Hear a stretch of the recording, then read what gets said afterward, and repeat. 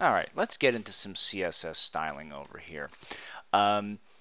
First order of business is let me do something about this body color. I'm going to start off with a CSS selector. Now, what you don't see over here in CodePen is that this every HTML page has some core elements it needs to have, and one of those is the body element. And the body element represents everything that's wrapped up in the visual portion of the page. We don't have to go into too much detail on that at this point, but let's just say that there is an element called body.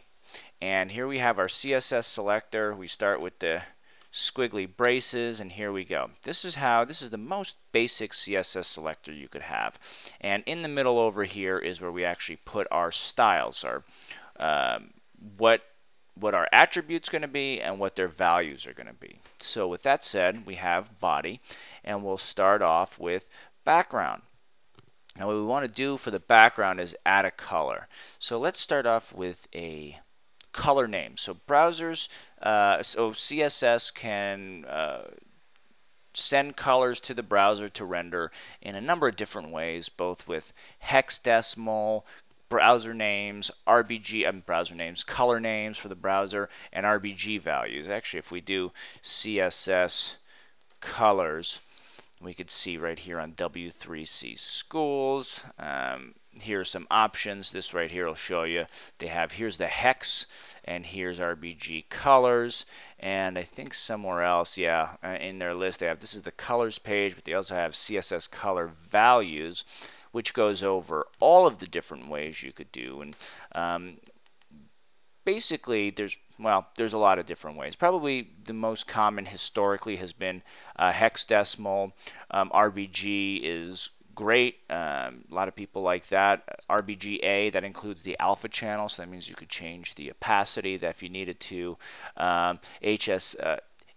HSL and HSLA are also options, and then probably the easiest one is color names. So let's just go with the color name for starters, and we'll say the background color, I want it red.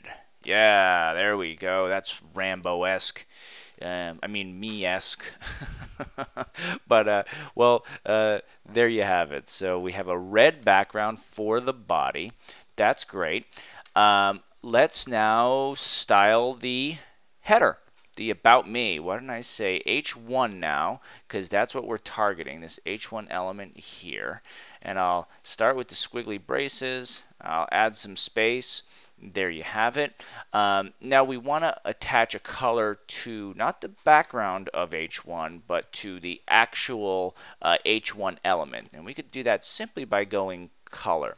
And now this time, let's say instead of going as black, because black's the default, because if I go black like this, I'm not changing anything.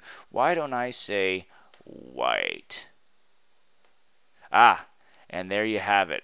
You see how all of a sudden now it's black. So very cool. Now, but instead of doing black, instead of doing white, let's do it with the RBG value.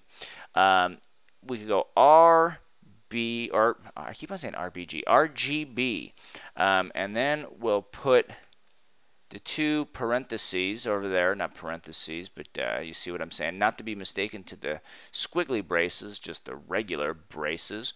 And white would be what, 0, 0, 0? No, that would actually be black, right? Because that's the absence of color. It would be 255, 2, so that would be the red. Notice how now that thing is completely red, like the rest of the page that we have. But now we had full red, no green or blue. Then 255, here's the mixture of red and green, yellow. And then 255 for our blazing white. Awesome. Looks good so far. And let's attack one more element. We're going to do P. So we're going to do the same thing, except now let's do it with hex color. Hex color, I don't know, some people are good at remembering stuff and they got everything down. As for me, I always go and try to refer to something. There's plenty of hex color editors and that kind of stuff, but just to simplify our lives, we'll go to CSS Colors, and let's find a hex color that jives with what we want to do.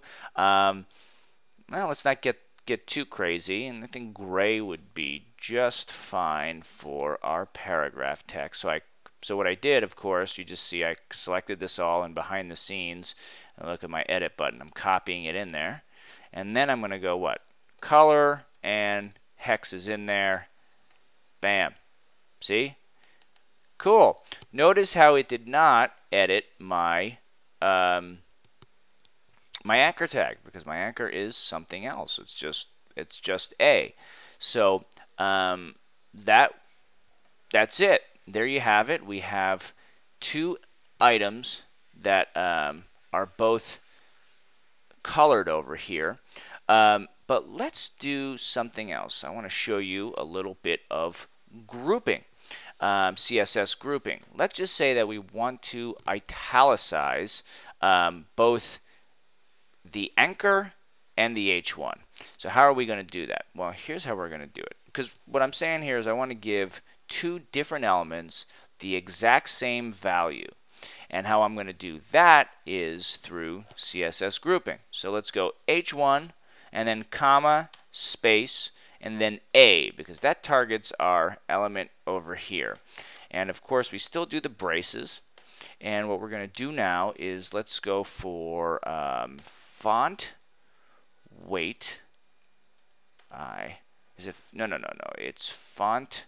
Let's go font style. Yeah, it's font style italic. There we go. This is exact value that I want. So, oops. Let's go back and we go not font. It's font style. And then we go, oh, that's not quite what I wanted, but there we go. We have the italic. So italic and bam. Let's see what happened over there. Now our about me is italic and our anchor is also italic. Pretty cool.